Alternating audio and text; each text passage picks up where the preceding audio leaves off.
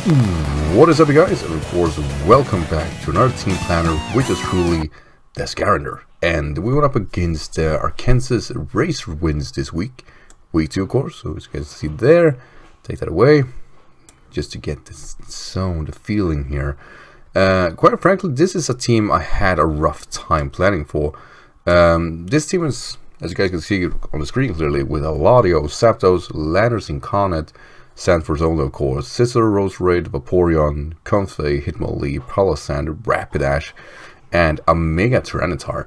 Now here's the thing, Mega Tyranitar could very well run through my team depending on the set, so I have to have 2 Pokemon at least to kind of, well, make that work. Now, as you guys can see already on the right side, that's the party I'm bringing. I'm going to go over why I bring the mods I do, and also going to mention which Pokemon that may or may not make it. I feel since the last game went as it did, that I lost quite heavily, that I want to debate what couldn't go wrong and why certain Pokemon makes it over the other. It doesn't mean that it's a bad choice, but it means that we have a situation that I had to kind of justify why we want to bring these 6, which is we get 11 Pokemon, there are a lot of plannings involved, and there will be mistakes, always, and that's good to have in mind.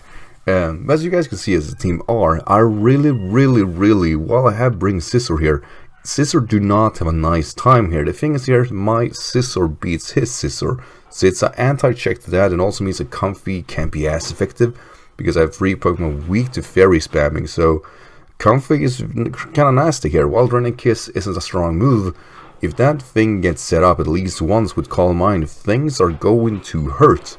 So having Scizor there kind of forces him to run Hidden Power Fire, and we're going to be somewhat defensive to not be easily KO'd by a Comfey, at least invested in a way that a +2 Life Orb Hidden Power Fire from Comfey shouldn't KO me from full, that is. With Stealth Rock, can get kind of shaky, but as it's Stealth Rocker, as you guys can see on the field, there's Palossand, which I feel is definitely going to make it to check Thunders. And then we have, what is that? I do believe Ladders Incarnate, which I feel is unlikely, though I am very scared of a Rock Polish set to get with Calm Mind, since you come quite far away here with a combination of Hidden Power with Flying and Ground. That actually is something that, if you take actually my Thunders out of the way, it's a set that will work very well towards me, and you could even run Hidden Power Ice and Ground. It will be just kind of fine here actually for one Calm Mind. That said though, go over my team. I feel like I wasted more time than I should already, so we're gonna minimize this. I do think you guys wanna at least have the team in sight, so we're gonna make that as low quality as we can. That looks great. So first and foremost, Greninja. This is a rather standard set here. We are timid, and with enough investment to outspeed his speediest threat, which is Latios, we couldn't go modest here, which is unfortunate. So it means we actually got a lot of HP here and some special defense. We can actually survive Draco here, which is kind of cool. That's why we have 12 in that special defense. That is, of course, if it isn't a Life Orb variant of the Lati, which I feel is unlikely. The spread here is very simple, and the attack status here is very simple too. Hard Pump, Dark Pulse, Ice Beam, and Spikes.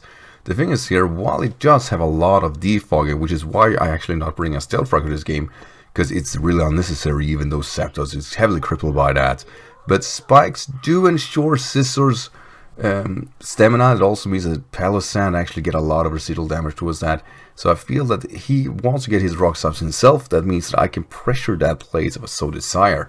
I don't see Hazard being an effective thing to have here, but if it goes for a more defensive game, that's gonna be an option in case I can force some switches, which I do believe both Scizor, CONKELDURR, and Thunders do naturally. It all depends on the view first turn, actually. Next Pokemon here, we have a Tauros, a naive one at that, and it's pretty standard here. It actually is speed time with Latios, so it's a risk because Draco here will annihilate Tauros if it wins that speed tie. But we have very simple moves here. We have Body Slam, which hits him very hard. The thing that it doesn't hit very hard are still being able to be hit super effectively. Iron Head is here only for Comfey. While it does hit Mega Tyranitar, which is fine, it's mainly there for Comfey because I can bait that matchup. Fire Blast is of course to KO Scissor, and Ice Beam is to deal with Palossand, which, depending on the set here, Palossand could be either heavily defensive or special defensive. If it is special defensive, then Ice Beam will do around 25%, which means that the Pokemon that's going to deal with Palossand is going to be CONKELDURR. Or if the Ice Beam does around 35 to 40, that means Thunderous actually can knock that Pokemon out fairly easy. So it all depends on how he has built his team here, and Tauros could be very, very good here. His strongest threats are actually threatened by Tauros, because Ice Beam also KOs Landorus, and outspeed everything in his team here, even though I will lose to a defensive Zapdos here. I was debating having Rock Slide, but Body Slam just does so much to Vaporeon. It does around 40% if it is defensive, and that means that we need to deal with that, because Wish support is something that he does have, and if I can bait and force switches with spikes, it could very well be 2-hit KO'd on the switch in here if I have spikes up. So yeah, it's an option, and that's why Body Slam has to be there. Tauros is not important though in any aspect, but it is more effective than my remaining mons. Most like last time, Tauros is barely cutting it here for the matchup, though this time I think it's a lot more effective. This time we actually have a Yasha Berry variant of Zygarde. Yeah, said that perfectly. A few speed investment here. We're actually just gonna outspeed Jolly Tyranitar before he goes for Dragon Dance. It also means that if he tries to set up against me, I can actually catch up with one Dragon Dance. We have a Yasha Berry to be able to survive a hit Ice Punch or Ice Beam for Latios. And also after one Dragon Dance, we are faster than a standard Latios. Of course we are. Outside of that, very offensive. I really didn't mind the defensive aspect, though I did have some heavy defense, physical defense active towards me.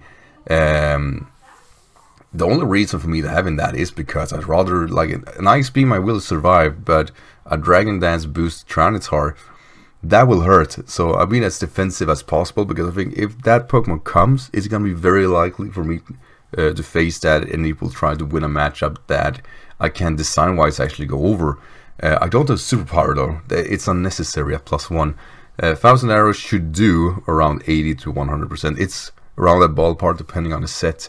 Extreme Speed here is mainly for a Scarf Latios if it comes to that, and Outrage is Outrage. If Comfy is dealt with, then Outrage should do what it does best. It should be said though, a Draining Kiss variant of Comfy is very annoying for this Pokemon, though a combination of 1000 Arrows and Extreme Speed will KO that. But yeah, 2 Draining Kisses should be enough to KO a Zygarde actually, depending on what set it is. So yeah, not looking forward to that. And when I'm not gonna carry Arkanzas in this match, there is just no way. There is no way I will do that with Scissor on my hand. Now this is a very, very cut and dry standard Scissor with a lot of special defense. It's the special defense. We have Sword Stance in case that's needed. But on that, it actually is to win the matchup versus a regular Scissor, which, unless it has Superpower, really can't deal any damage towards me. I'll always hit him harder, and his main response there should be Superpower if he uses that set. But I feel Scissor is unlikely, yet it's a very effective mon against my team.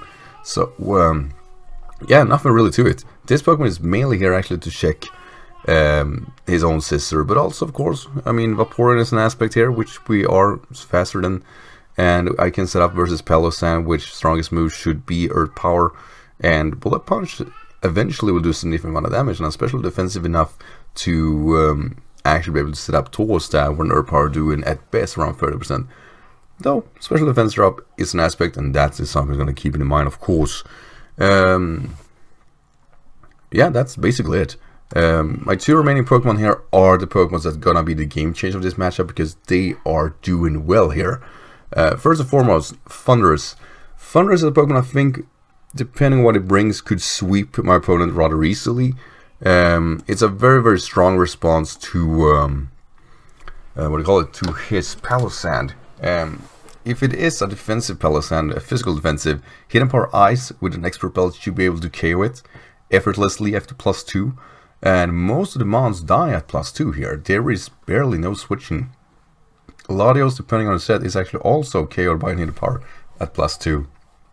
So Yeah, I mean, the only way he's going to be able to KO this Pokemon is with a Scarfer. And even at that, if I'm setting up, I am going all out. We also have Superpower to be able to ensure a KO on the Tyranitar. Thing is here, Focus Blast is not only risky, with the special defense boost, I'm putting myself at risk here because it actually are able to survive that Focus Blast. Superpower, however, is not as easy. And as you guys saw on the screen, we are actually a naive nature here. So we're able to get that small boost. So hidden power, or I mean superpower, is enough to guarantee a KO even if it is an Impish set. So we are fine here. Thundurus is gonna be great. I didn't bring it last game, and I feel I still have both Greninja and Thundurus I should have brought them last game. And just for obvious reason, they do hurt. They're hard to switch into, and even if you have a dedicated switch in, they will still be effective. And I felt like I ruined that. Last Pokemon, the Conk. The CONKELDUR is tremendous in this game, and not only because it does negate Tyranitar for functioning properly, but also there is really nothing hurting it. We're gonna have an Assault Vest variant this time too, and that is because we do bait burns from Skull from Vaporeon, and that's gonna be no problem. Assault Vest do ensure us to survive comfy, effortlessly, even a +1. Scissor can't do anything unless it has Sword Stance or Curse. Zapdos does at best around, what is the stab move, should do around 30%. Yeah, there is really nothing threatening CONKELDUR easily here. A Psyshock should do roughly 60%, and a Psychic from a modest Latios should push me from the 60% area.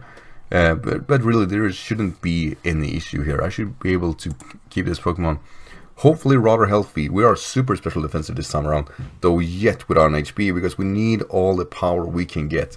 The thing is here, CONKELDUR will most likely force switches, which means that I rather hit something harder and switching, and then let my opponent decide if it want to sack something, or if he can wiggle that around a bit. The risk I'm taking with this is that a certain matchup won't work at all, and that's gonna be versus Rostrate, which can be super effective here, and also Landorus will be very, very, very capable with a C-Fly to take me out. So those are two things that will sting, and I'm gonna rely heavily on Thundurus. If it brings Lando, Fundy needs to be healthy, but if Lando's not there, then Fundy should only be sweeping, and of course CONKELDUR should only be attacking. Overall though, I feel the matchup is alright. Like I said, there are a few Pokemon that didn't make it, that was on the screen that I was considering. One here was actually Diancie with a Berry, Moonblast, Toxic, Hidden Power, Fire, and Stealth Rocks.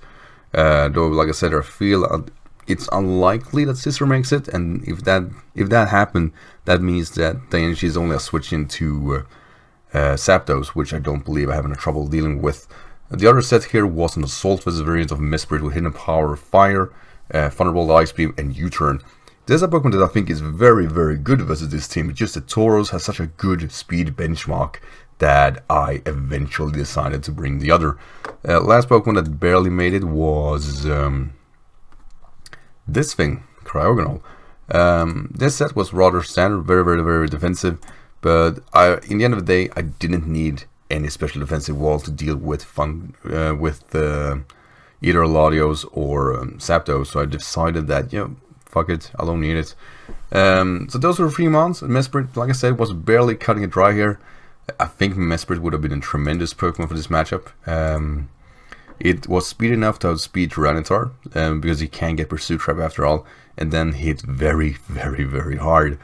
Because this Pokemon is actually capable of doing that, because 105 special attack is actually not that bad. But yeah, I think the team I'm bringing are the strongest here.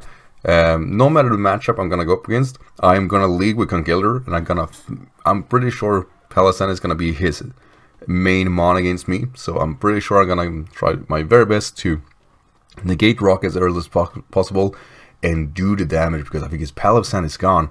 Tauros should be able to deal well with the most of the matchup here. Very, very, very well.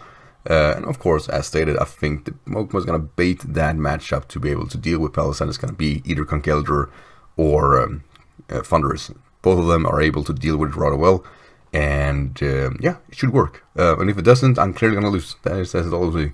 Like I said, Pokemon off here, landers can be very effective towards me. Comfy, if I let it set up, can ruin me.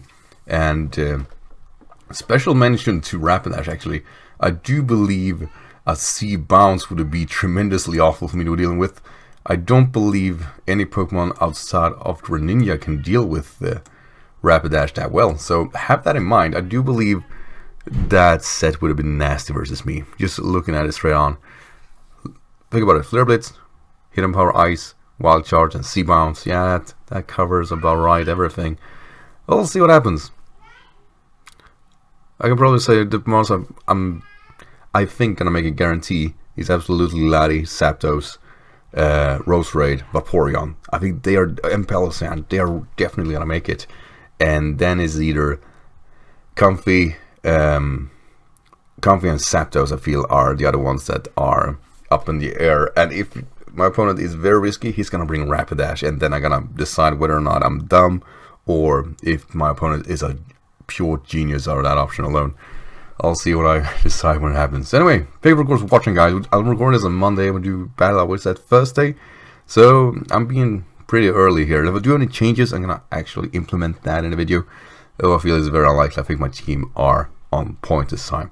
So anyway, with that said, guys, thank you, of course, for watching as always, and I'll see you, or clearly transpires in the next segment. Take care, guys. So right, yes, we actually are doing this post-com, and I actually did a live narration of this battle, but I do want to see how the video itself is doing post-narrated, because I can share a few thoughts of the matchup itself and how I feel about it, and of course how I was thinking throughout the game, because I do realize that a live com can be quite silent sometimes, and at least like this, we are at least saying everything in face value. So first and foremost, I'm really gonna say that the matchup here was close to what I was expecting. While Palossand, Zapdos, and Lati made it, and even Comfy, with use of Vaporeon here and Rapidash. I think the Rapidash was one I really was feeling that if it brings that, it's gonna be scary, because that's nothing I'm prepping for. At the same time, that speed tier is actually quite tough to force with dealing with, and I really don't have a natural switching if it has Hidden Power Ice. So yeah, I didn't feel that was particularly interesting. And I got really stressed out. One thing I did kind of realize, though, however, is that Comfy is possibly his only defogger. And since I didn't bother with Stealth Rock this game because of his massive creation of a lot of defoggers, I decided to kind of go at it as offensive as possible, as already stated. So I feel that Palossand or Zapdos is going to be his lead Pokemon, and CONKELDURR is going to be very, very, very right for this matchup. So we're going to send off with that, and then we're going to basically see if we can disrupt the team as much as possible, because that's basically my game idea. Not giving a defensive momentum whatsoever, just keep on hitting, and hopefully that works. And I mean that in every aspect, because really Palossand and Zapdos are very, very tough for me to dealing with, and they really are just CONKELDURR that are dedicated to force them out naturally. So that said, let's go into the match. So from the get-go here, we do get a very, very strong lead, as Palossand was the Pokemon he decided to lead off with. And my natural players would go for knockoff or Ice Beam, though, or Ice Punch. But Ice Punch is the way I want to go. Basically, I kind of feel that Zapdos is a possible entry, and even Vaporeon, which is a threat towards CONKELDURR. So we actually switched into this Comfy, which I was surprised, but it's gonna show me that it's a very defensive Comfy. We also get to freeze here, which, quite frankly here, it's very, very unfortunate. And we do see also, of course, it's leftover, not life orb, so Comfy isn't necessarily all big of a threat. Now I will actually switch into my Scizor, mainly because I don't want to risk a Draining Kiss. He does luckily actually fought out first turn here, and goes directly for Draining Kiss. Now he could have possibly predicted me, so he got in a part of fire, but he wouldn't know whether or not he was going to fall out, so I feel that it disrupted him a little bit. However though, my opponent here is gonna switch out, and it's gonna go to Skyfall, which is the Zapdos, and I'm gonna do actually full on out switch out to Torizion, my Tauros, because it feels natural he's gonna switch out. Now I'm gonna go for Hidden Power Ice just to kind of gauge if he's defensive or the switch in here is defensive, or I mean special defensive. And Ice Beam here will showcase it of roughly 30-35%, which means that this is a physical defensive Palossand. It's not the special defensive one, which I was fearing. So it also means I can send in my Thunders, since I'm predicting the Stealth Rods come up, and I can easily go for a nasty plot, and then from there, one-hit KO actually Palossand, unless he has Yasha Berry, which he doesn't, of course, have his already showcase leftovers, and we clearly, of course, already used an Ice Beam on him. So the rest for a nasty plot, and Fundy all of a sudden, in theory, can sweep this team from here on out. So there's a Stealth Rock, there's nothing to it. I'm, like I said, not necessarily weak to Stealth Rock, and the one being weak are on the field. So we go for the Power Ice, and we're gonna knock out the Castle Black already. Which is huge, because that means that Swords already just can spam body slams on everything at this point. As he's gonna send in the Lazy Boy, gone directly for Draining Kiss. Now, I'll be honest here, it is unfortunate that I doesn't have agility, but I also kind of felt that since it decided to bring this one and not Lottie, that Lottie has a possibility of not being scarfed, and if so, I have a good chance of one-KOing that Pokemon also with a Hidden Power Ice Suit from Expert Bolt. So we're gonna get ourselves around 50%, and we're gonna knock out the Comfy, and we're looking strong here. Fundy really is showcasing why it is such a threat even in Generation 7. But here comes the Lottie, and the thing is here, if it's Scarf, that's fine, which it actually will showcase to be, and I'm gonna lose Fundy to this. But the thing is here, if it's locked into Ice Beam, I can either go to Scizor, or I can go to my CONKELDUR. Now the thing is here, CONKELDUR is very viable switching in here. It's very safe for me of doing so. So I'm sending in that, and I'm gonna go directly for, I believe, a knockoff here. The reason for this is because I know it's locked into that. I can easily just go for damage, and like I said here before, I do not fear Zapdos. We're gonna see Expert Belt, which means that this is a sweeping variant of Zapdos. But that's not a Zapdos that can go toe-to-toe with CONKELDUR. I will lose damage here, but the thing is here, Ice Beam does around 1/3, roughly 1/3, and that is actually with him, of course, losing the flying type with Roost. So I'll actually just keep on attacking. The thing is here, I cannot bait out, I guess, Vaporeon by keep doing this. And I'm actually gonna go for a combination here with knockoff. The thing is here, if it doesn't decide to Roost, my combination of Ice Beam and Mach Punch will guarantee KO. So I lose nothing by staying in and just keep on attacking here, and I clearly have a lot more attacks than he can against me. So eventually my opponent here is gonna go for the Thunderbolt. It does roughly 50% that we're gonna KO the Zapdos, because that's what CONKELDUR do. It kills stuff, and it does that quite alright. Now he's gonna send in Maximus here, and I had no idea. This could be a C-Bounce variant. I was kinda thinking, you know, what could this possibly be? And I felt, you know, one most defensive Pokemon here is Psygod. Whatever it is, I can probably switch that in and gauge where or not has Hidden Power Ice. But it's gonna be a Fire MC Rapidash, which is good because it means that it isn't Scarf, which is, well, that's great. But it also means that he's not gonna be a Life Orb variant or anything like that. I was kind of fearing for the Life Orb plus Hidden Power Ice that would have been guaranteeing KOing, and well, now I'm pretty sure it isn't that.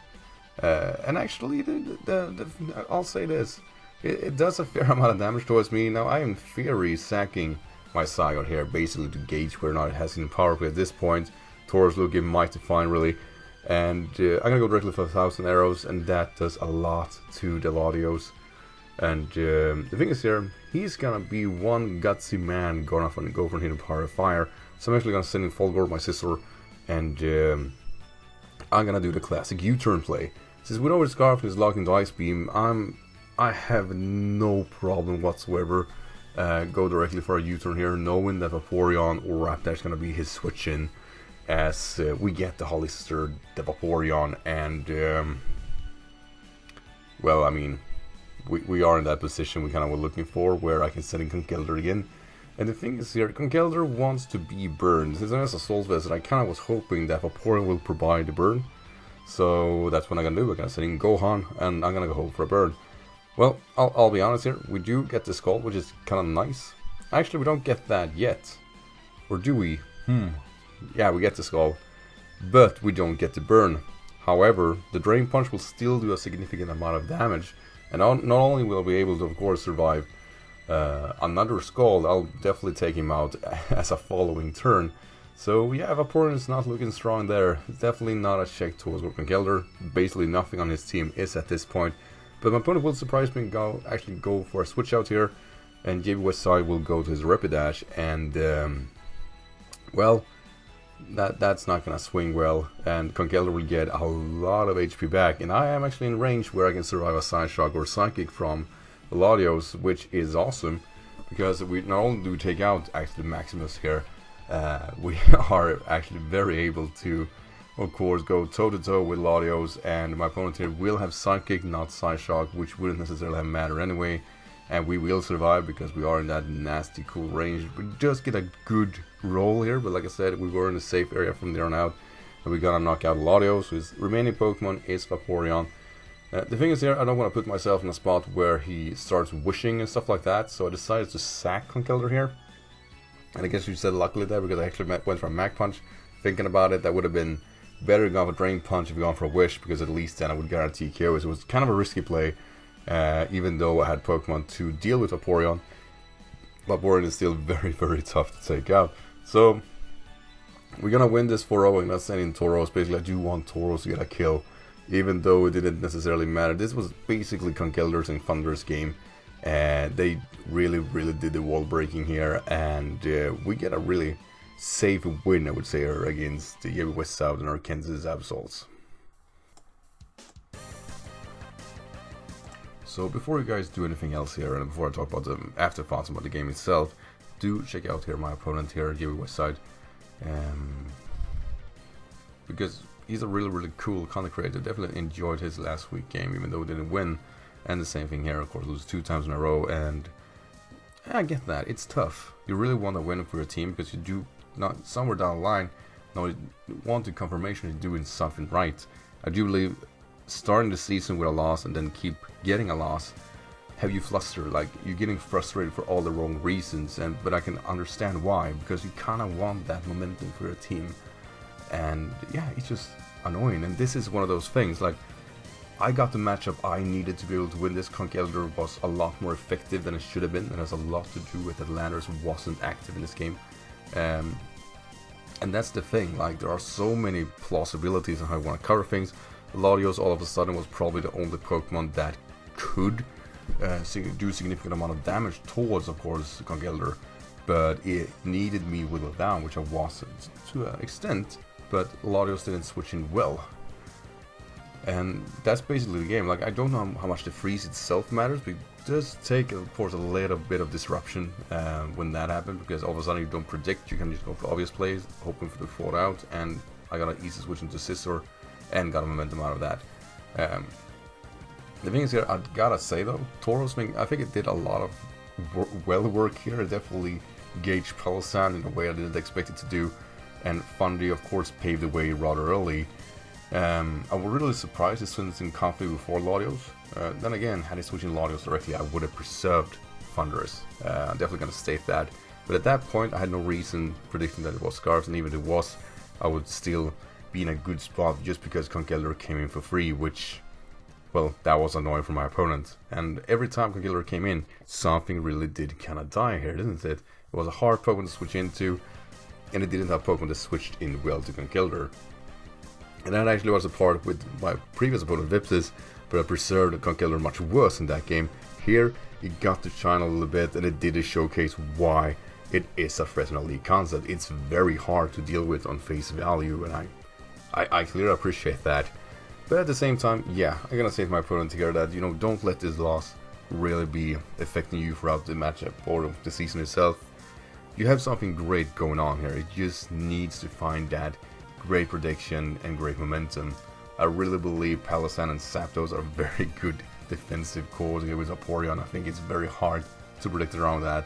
I had a slow Pokemon that dealt with them fairly well, but I'm very aware of that not only every team here has that option. So don't worry, you'll find your way, and I'm pretty sure we're gonna see you in playoff, because there is really no Hazard Stacker against this team. It's surprisingly effective here. Like I said, very unfortunately we don't see Landers. I think that Pokemon would have been decisive, but at the same time, you know, I get a win, which is great. I needed that myself, of course, since I lost my first week, so I feel even strongly for JB Westside, because I definitely feel he lost because the prediction about the matchup was wrong. That's basically it, and I hate winning like that because I had an easier game due to that. It was an ideal matchup, but he probably predicted other Pokemons, and I pretty much predicted the monster was going to be affected towards me. And that's how League works, and it sometimes can be frustrating to deal with in face value.